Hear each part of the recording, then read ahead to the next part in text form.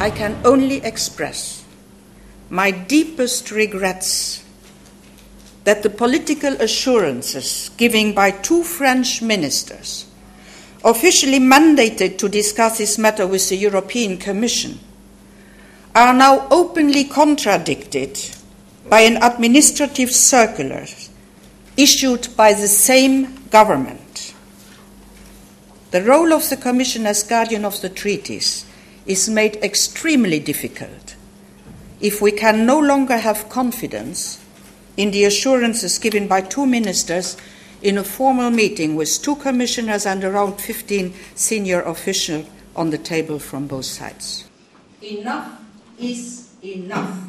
The European Commission's role as guardian of the treaty is one of the foundations of the European Union, a union which is held together not by force, but by the respect of the rule of law, agreed upon by all member states, including by France. I take note that the French authorities seem themselves to become aware that the developments of this weekend put them into an untenable situation. And I also take note that yesterday afternoon the French Minister of the Interior signed a new circular on the matter, eliminating the references to specific ethnic groups, the Roma. Now we are currently looking at the legal implications of this, as it is important that not only words change, but also the behavior of the French authorities.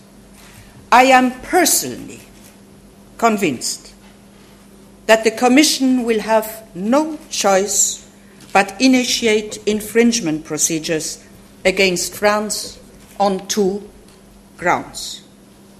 First, infringement procedures against France for a discriminatory application of the Free Movement Directive. Second, an infringement proceeding against France for lack of transposition of the procedural and substantive guarantees under the Free Movement Directive.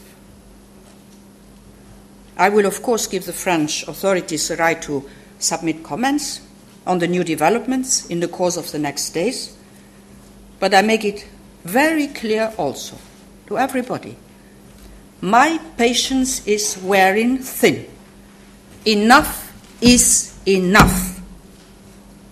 No member state can expect special treatment when fundamental values and European laws are at stake.